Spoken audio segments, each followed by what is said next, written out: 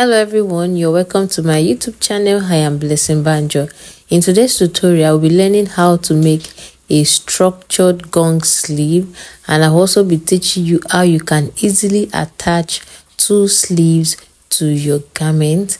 Please watch this video to the end. Kindly like this video and subscribe if you are yet to subscribe to my YouTube channel. So I already have my sleeve cut down here, and I already have my sleeve cut down here, and what I just did is the round hem is 8.5, and I also used 8.5 here. So I used 8.5 here and I used 8.5 here. So that's just the trick. I cut my sleeve and then I cut it in such a way that it will have puff at this upper side. I did it in such a way that it will have puff, and then I cut it here. I actually used freehand in cutting it. So, and then this is the trick that makes it exaggerated. I used this collar stay. Is a very thick one. I saw it in the market and I was told that this collar stay would still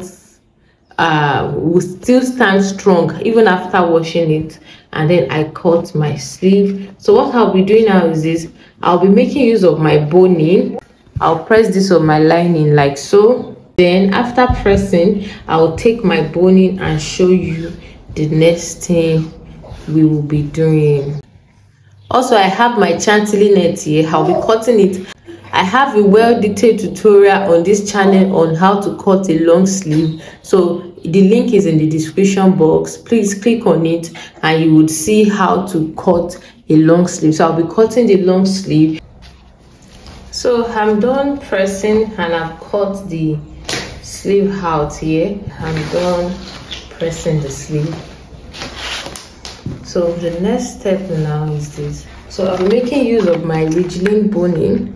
So I'll just come here, just measure I used 1.5 inch sewing allowance. So I'll just ensure that it doesn't get to that 1.5. I'll measure what I have cut out.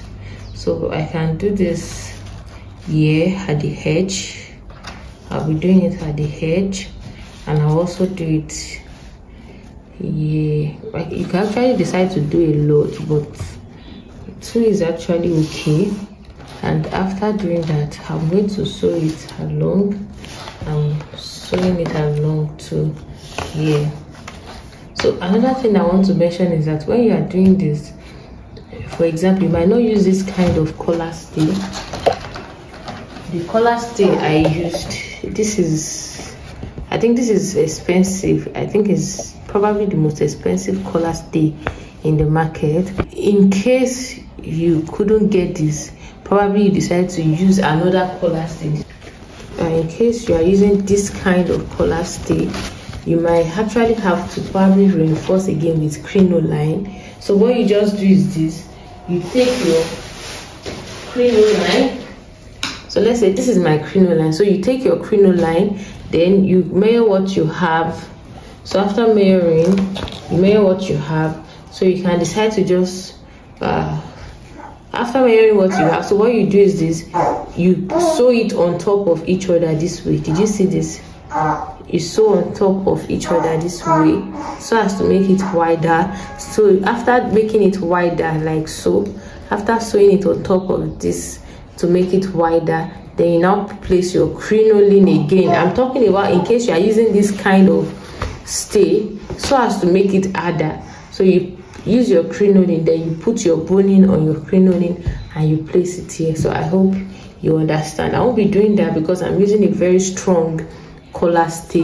I was told it lasts more than this one, so I'll be making use of that. So let me go and sew it. After sewing the boning, what I'll do next is to just join the sides together, the sewing allowance.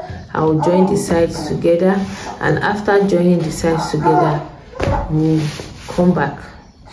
Yes, you can see I'm done fixing the boning. And this is how the boning looks like. So this is the wrong side. I just did 2. I'll do next is this is my sleeve. I'll just join the lower side like this. I'll turn, stop stitch and press, and then show you the next thing to do.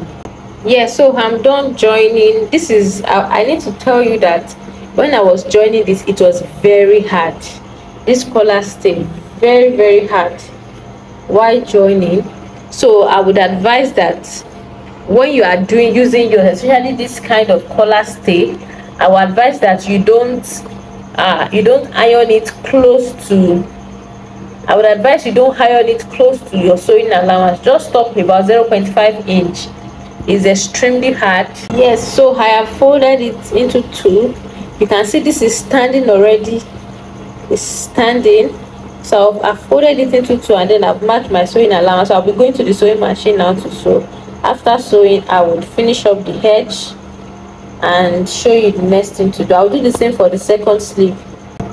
Yes, so I finished the edge here with the fabric because I'm not sure if the weaving machine will go through it. So I finished it up.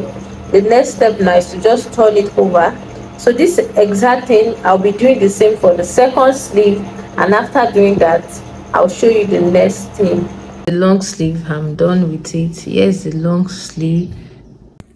Yeah, so I'm done fixing everything, as you can see. So to fix the double sleeves now, I would fix this one first. I'll fix this to my garment. See, I'll be fixing it first. I've not fixed anything, so I'll fix this first. After fixing it, I will then fix the second sleeve. I hope you got that. I'll fix this to my sleeve. After fixing this, I'll fix the second one. So I'll be showing you that when I'm done. Yes, I'm done fixing the sleeve. I'm done fixing it. The next step now is to just fix this one. So I'll be fixing it inside.